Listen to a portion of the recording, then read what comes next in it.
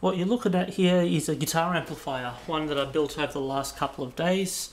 What makes this guitar amplifier different is that it runs off of batteries. What it is using, as you can see, it's a valve amplifier, but these aren't standard valves like say 12AX7s or a 6V6 or whatnot. These are battery valves as used in portable radios of the 40s and 50s. Before transistors were created or built or were even common use, portable radios used battery valves. Not in the same sense that, you know, you'd have like a 9-volt battery and plug it in and Bob's your uncle. These actually use several different voltages, which I shall explain soon. Anyway, one of the differences between battery valves and standard valves like in your Marshalls and your Fenders and whatnot is that they run at much lower plate voltages, and rather than having an anode that is heated, is it anode? No. Cathode, yes. Cathode that is heated, the actual filament itself is the cathode. So these filaments, rather than being 6.3 volts like in your 12AX7s, EL34s, 6V6s, 6L6s, etc, etc, etc, are only 1.4 volts. You can use a 1.5 volt D cell if you really want, and it's not going to do any harm. In fact, I'm going to do that anyway. But the total current draw for these three valves on the filaments is 200 milliamps with 50 milliamps per preamp tube and 100 milliamps for the outputs. In case you are wondering, well, let's just put a stutter in there just for the sake of humour. These two are 1T4s, they're both pentodes, and this is a 1Q5GT, I believe, from memory. Yes, it's a 1Q5GT, and that is an output beam tetrode similar to the 6V6. Unlike the 6V6, like in the Fender Champ, instead of delivering about 4 or 5 watts in Class A, it delivers just over a quarter watt, which is plenty loud, which is pretty much the reason I built this, because I wanted something I could turn up to 10 or 11 if you're Nigel Tufnell and not have the cops knocking on the door. Believe it or not, the piddly little 5 watts that the Fender Champ is still too damn loud to turn up to 10 without making enemies. And believe me, I don't need enemies. One cool thing also about this amplifier is that the output transformer is actually a PA speaker transformer in Australia, and I think in a lot of Europe as well. We have the 100 volt line system. In America, it's a 70 volt line system. Anyway, this is a 5 watt transformer. I am using the taps for half a watt, 1 watt, and 2.5 watts. From memory, they correspond to, let me see, 4 ohm, 8 ohm and 16 ohm. At the moment I've got it connected on the 4 ohm tap, also the 0.5 of a watt tap, because I'm plugging into the speaker from my Tweed Champ that I built myself many years ago courtesy of Mojo Tone. But the demo will come soon. Anyway, to the back view. Back view, back view, back view, back view, back view. Can you see that? Let me zoom in a bit and see. Will it allow me to zoom in while I'm... No, it's not going to allow me to zoom in while I'm recording because this camera's a bastard. Anyway, these are the battery connections. The 1.4 volt A battery. The A battery corresponds to the filaments. That would be the D cell, as previously mentioned, delivering about 200 milliamps. There's a negative 4.5 volt C battery, which is for the negative bias of the output valve or tube. Now in AC amplifiers, the bias is there to sort of set it at the, say, the Class A point where you get an even swing both ways. Usually it is a tap off of a transformer or even off the main transformer, the B plus winding itself, where it's knocked down very low, say to about 40-45 volts, and that biases the output valve. In this case you have to use a battery. It doesn't have to be anything really high current, you can, in my case, I'll most likely use 3 little button cells. It only draws microamps, so it'll potentially last forever. Anyway, onwards, we got the ground connection, which everything is referenced to, and the 90 volt B+, which supplies the plate voltages of all 3 volts. In such a case, you can use 10 9-volt batteries in series, and once again, they don't have to be any special batteries. They can be the cheapest, most piece of crap, Chinese, Hong Kong made, whatever is the cheapest carbon batteries you can lay your hands on. When the thing is running, it only needs about 10 or 11 milliamps tops, like turned up to 10 and distorting to all buggery. So 11 milliamps out of 10 9-volt batteries in series is going to last you a bloody long time. Right, and the obligatory speaker connector, because there's no point having an audio amplifier unless it's plugged to a speaker, because that will defy the purpose and you may as well just not plug your guitar in. Right, anyway, back to the front, moving all these cables. There we go. Am I in shot? Yes, I'm in shot. Guitar inputs. This is the volume control. It gives you clean to crunchy to distorted as all buggery. And here is a tone control, which I lifted, i.e. stolen from the late 50s Fender Tweed amplifiers, such as the Vibrolux and the Fender Deluxe, because it is a simple tone circuit, it is very useful, and it sounds bloody great. And why the hell reinvent the wheel when the wheel is already there working quite fine? Speaking of wheels, let me see. No, I'm not going to move it forward, I'm going to move it back. I was a bit pedantic in actually wiring this thing up. I was just wiring it up as I went. So, you know, the obligatory point-to-point sort of thing off of a couple of tag strips. Are they tag strips? Yeah, they're called tag strips. I only had 2 of them, so I had to get bloody creative and stack things on top of each other and have like this whole 3D thing where there's several layers of wires, sort of like in the 1920s radios, although in the 1920s radios they are bare wire. Over here is cloth covered because that's what I have, and yeah, I don't want, you know, bare wires so close to a metal chassis. As a safety thing, just in case I've had a couple of beers in me, when the speaker is unplugged, it's going through a dummy load, which is a 5 watt, 10 ohm resistor. 5 watts is plenty, considering this thing delivers only just over 1/4 watts. 5 watts is not going to, you know, 5 watt resistor is not even going to get mildly warm. Most of the components are from Jaycar, which is sort of the Australian equivalent of Radio Shack in the US. Not that Radio Shack exists anymore as far as I know.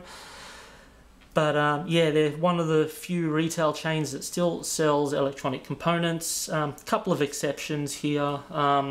This capacitor here is from an old radio, as are these 2 1 meg resistors, which I accidentally bought the wrong value from the shop, so I had to go through my stash. But yeah, most everything else, like the potentiometers, the sockets, not the wire, but all the capacitors and resistors, these little banana binding posts, the 1/4 inch sockets, the knobs, the actual aluminium chassis itself, they're all from Jaycar. One other useful thing, these the holes drilled for the valve sockets, I bought a step drill. I highly recommend them if you're going to be building one of these yourself. If you want to drill holes for valves, that's the way to go. It's low stress, it's easy, and it's not going to rip your arm off if it grips. It's great. It just chews through aluminium like I chew through pizza at lunchtime. Anyway, enough of my talking crap. Oh yeah, one last thing I forgot to mention. It really needs a on-off switch, which I forgot to put in, but I will put in later. The only thing you really need to switch on and off is the filament battery, because when the filaments aren't lit, the valves are not conducting any current, so that means your B battery is effectively off. So you don't need a switch for that. And as previously stated, the C battery, which is probably going to be a few button cells, is only microamp, so they can stay on in circuit all the time. It doesn't matter. So, enough of my yakking second time around. No, I'm going to yak some more. Stuff ya. Anyway, I'm going to be doing a demo next, but instead of batteries, because I don't have any at the moment, I'm using this old BWD Minilab power supply, which my future father-in-law gave me, and I'm very grateful to him because this thing has been extremely useful when it comes to I don't know, building things. You know, you got 200 volts, up to 200 volts there for B plus on the valve circuits. This little power supply section here you generally use for filaments, and this bipolar, well, that's a bipolar power supply, but this one can deliver also plus and minus 15 volts or negative or positive 30 volts in total if the two are linked. This is great when you can't be bothered spending money on batteries, but that's beside the point. Alright, for real this time, I am going to shut the hell up and I'm going to play guitar. Yes!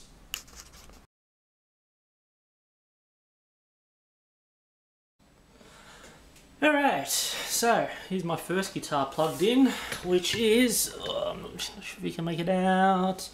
It is a Red Sparkle Les Paul Deluxe with P90's pickups. P90 pickups. God, I'm a dickhead. Anyway, volume's turned all the way down with tone right in the middle. Give it a bit. So, bit of grit.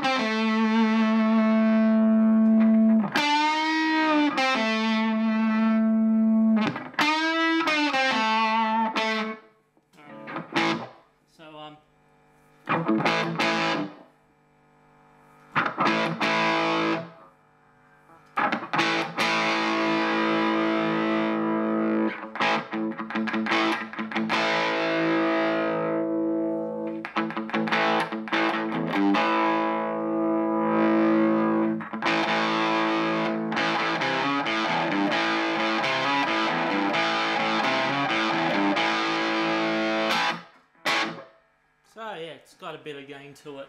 Nice sounding little thing.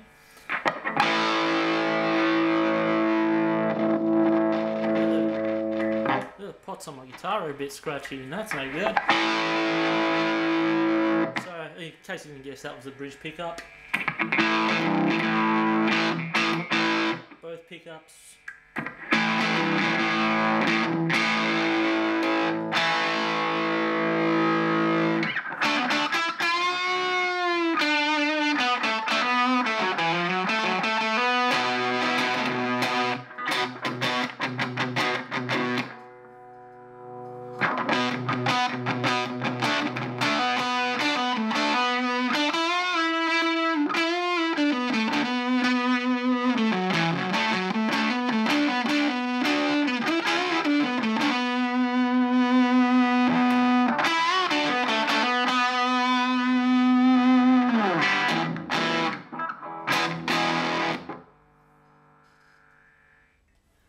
Alright, next is my Stratocaster. Yes.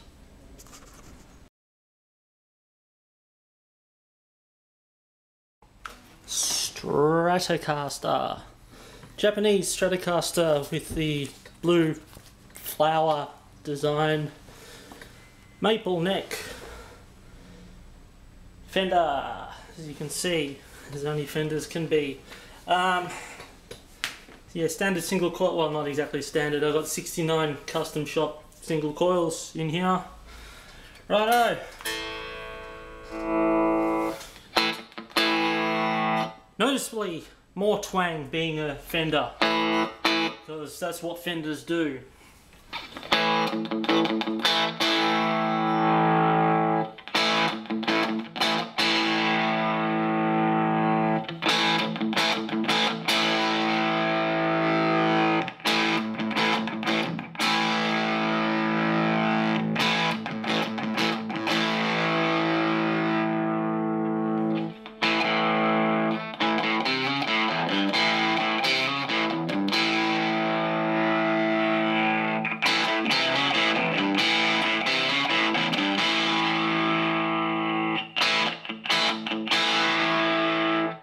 you can see when you well, hopefully the pissy little microphone on this camera picks it up alright. When you turn the tone control up on the Fender, so it's already got a lot of twang to begin with. Hey, even the pickups are feeding back a bit, slightly microphonic, but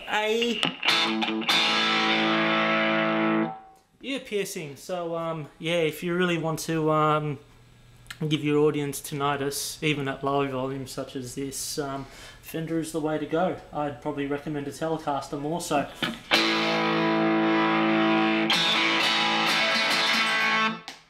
Yeah, and I dropped my pick while I'm being an annoying bastard. Anyway, so that was the bridge pickup, middle pickup,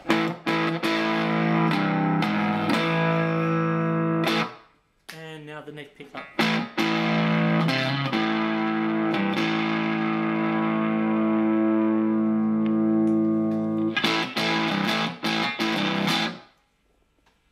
But I like the neck, I mean the bridge. Whoa, didn't that hurt? It's a bit of pain for you all, but now you sort of get an idea of what this thing sounds like. If you want to build one yourself, I'll include a link to the schematic below. Feel free to ask any questions. Oh yeah, and as previously stated, the speaker I was using was a little 6-inch Mojo Tone speaker in my Fender Tweed Champ clone. I don't have my 2x12 with me.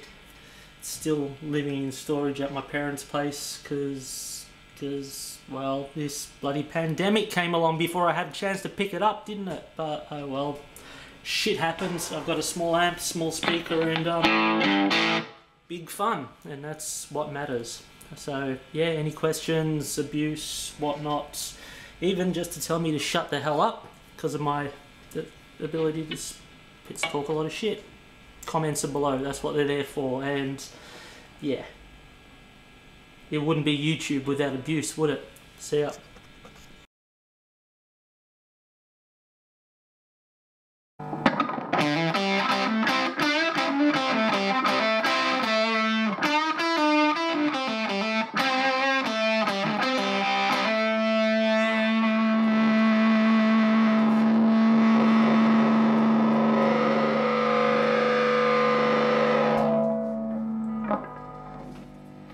Oh yeah.